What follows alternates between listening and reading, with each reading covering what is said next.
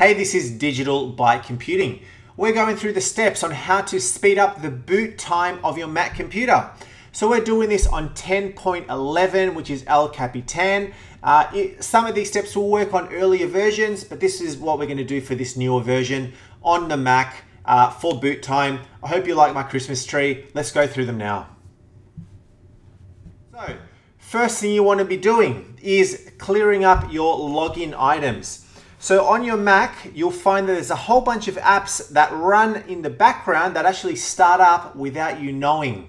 So these are things like iTunes maybe running in the background. There could be some other tasks running as well. And removing some of these will speed up the boot time of your Mac. So to do this, you go into your system preferences. Okay, I've got it here in my dock. You can also access it by going into the Start menu, into the Apple menu, sorry. You can tell I've been working on Windows as well. Let's not talk about Windows. This is the Mac tutorial. Yeah, go into the Apple and then into System Preferences there as well. So let's just open up System Preferences. You'll get this window pop up and you go into Users and Groups. You'll see my name there and you want to select Login Items over here. Now, these items will open automatically when you log in.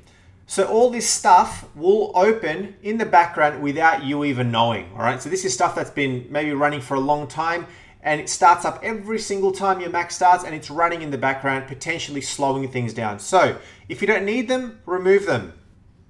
Messages, iPhoto, dictionary, calculator. I want these three to start. So I haven't actually removed the apps, I've just removed them from starting automatically. So the apps are still located inside your applications on your Mac, but I've just removed them from here just so that they don't start up when your Mac starts up. So that's the first thing that we can look at. Second thing is to clear up disk space on your Mac, okay? Over time, you will start accumulating a whole bunch of files. So going into your Finder, for example, and going into Applications, removing apps in here that you don't need, documents, removing stuff in here into the movies, etc., removing old stuff that you don't need. Essentially, the more space you have on your Mac, the quicker it's going to run. So I've got 249 gig free, more than enough for now. But if you start getting, into the 20, 30, maybe 80 gig free, start looking at reducing some of the space because the more space you have, the less clutter you have on your Mac, the quicker it'll run in general. Another thing you can do is open up what's called the activity monitor. Again, go up to here and we type in activity monitor and enter. Now, what this is doing is you can see it has a summary of every process that is running on my Mac. Okay, so every single program, every activity that is running on my Mac is documented in here, everything, okay, including system files, including stuff that you're not even having open, but the system uses for, for booting up, etc., is all running on here. Shows you what threads, what ports it's using, who the user is, etc., etc. But then more importantly, it shows you can actually browse by CPU and memory, how much CPU and memory is being used for each app. So you can sort it by CPU, okay? So as you can see at the moment, 38% of my CPU is being used by QuickTime Player. That is because I'm recording this fancy video for all you folks. Otherwise that would be, it wouldn't exist, right? So look through here. If there are apps in here that you don't even know what they are, probably don't touch them because you may be destroying something if you go ahead and close it. You can actually select an app and just manually force shut it, right? But if there are apps in there that you do recognize and they are running, you may not want them to be running. So you maybe just monitor the memory usage. Okay, again, QuickTime is using a fair bit.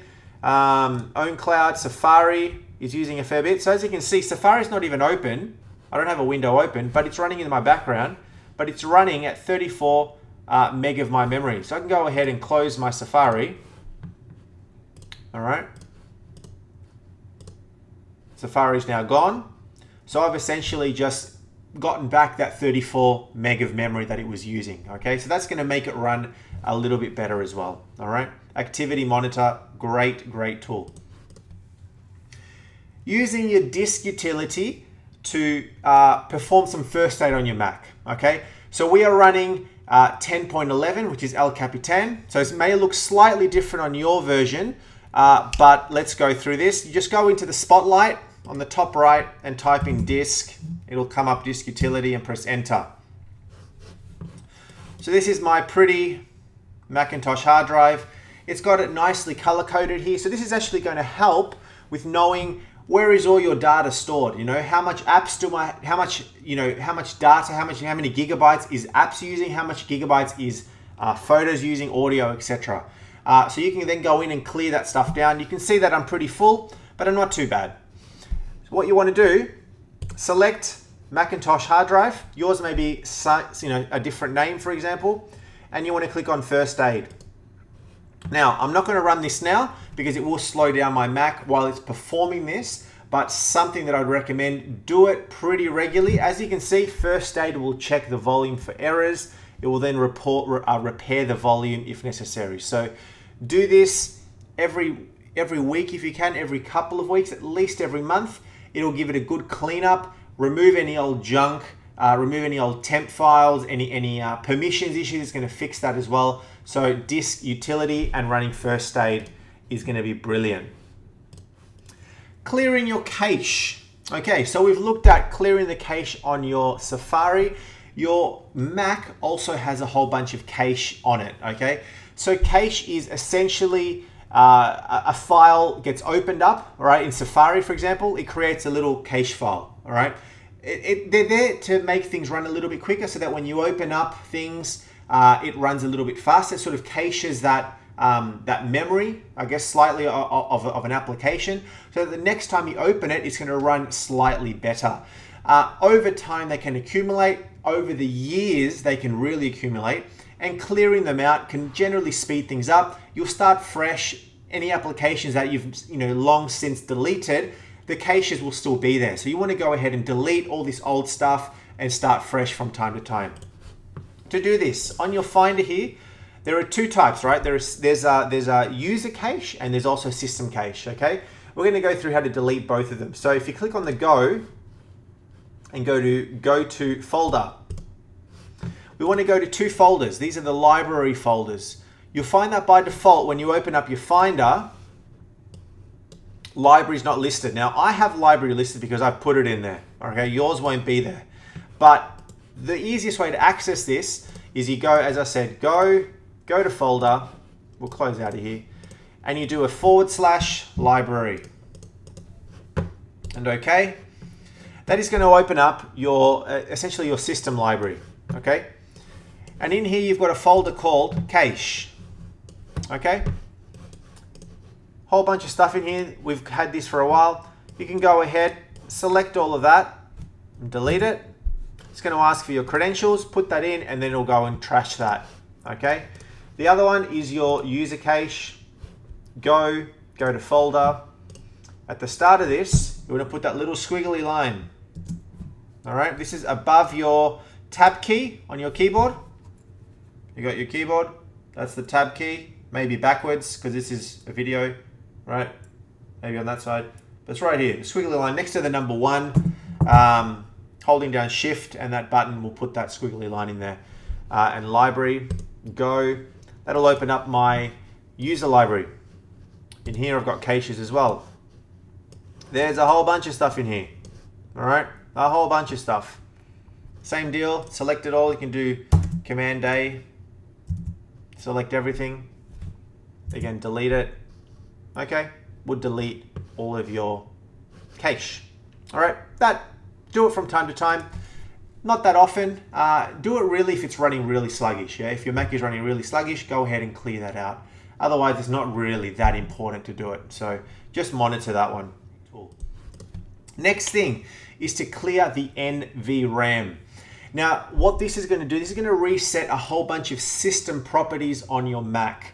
I can't show you how to do this on here. Essentially, it requires you to reboot your Mac. If you look at the description down the bottom of my video, I've got a link there on how to reset the NVRAM. Do this if your Mac is running terribly slow, if you're having performance issues, if you're having errors popping up. clearing the NVRAM will speed up some things. It clears a whole bunch of system caches and a whole bunch of other cool stuff. Okay, so run this very, very rarely, right? Only if you really need to. It's not going to break your Mac, right? So don't be scared of running it. It's not going to really affect anything, but it's recommended to do it if you're having serious performance issues.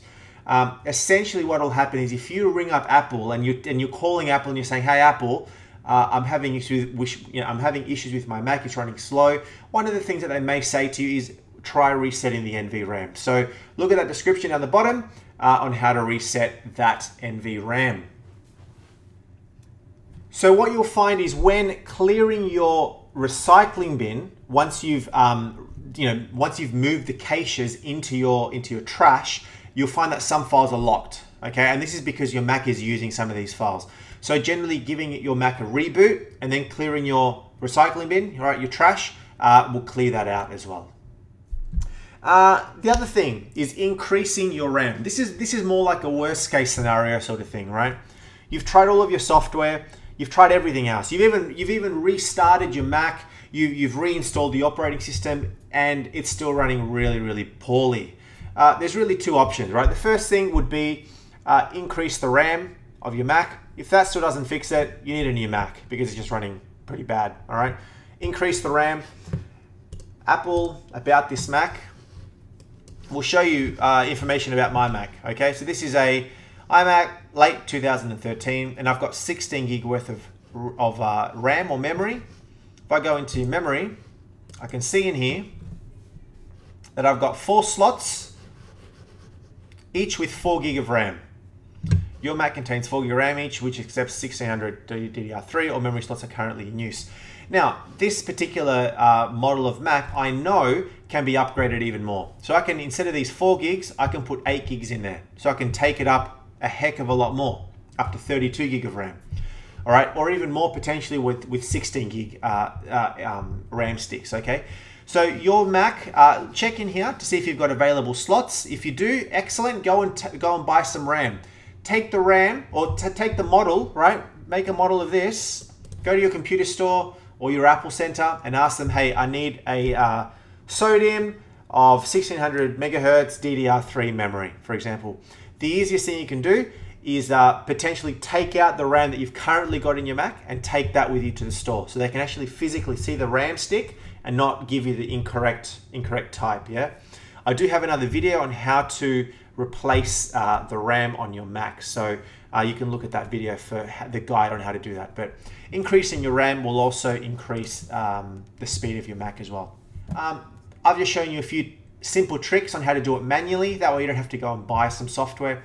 But yeah, look, that should help. Hopefully it does. And that is it. All right. So I hope you found this helpful. If you did, give me a thumbs up. Subscribe to my channel, Digital Byte Computing, for a whole bunch of more videos. Thanks for watching.